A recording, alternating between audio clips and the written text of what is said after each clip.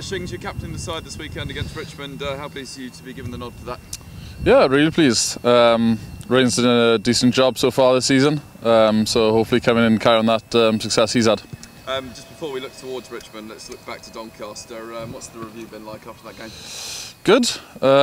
2 from 2 against Donny. We were pleased probably second half was a little bit better in terms of keeping the ball, putting pressure on their defence.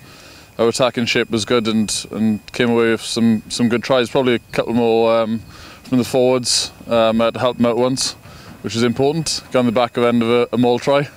But no, we pressurised in the right areas and come away with points. So that's what we work on. Is what we were pleased with. Yeah, in terms of the attack and maybe the tempo, is that something we'll be looking to kind of up this weekend, perhaps?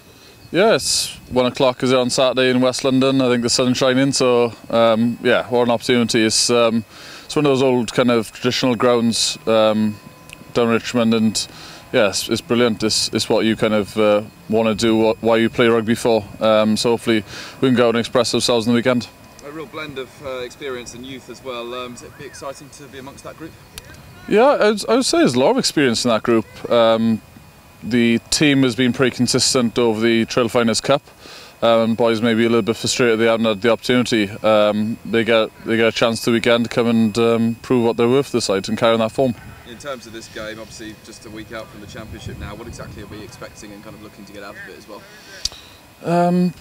Team shape, good performances, good individual performances. What we speak about, you have a lot of meetings, we had a lot of meetings over in pre-season, what we want to work on, take away from games, and let's just implement it there. Implementing a good game plan with strong structures and good defence.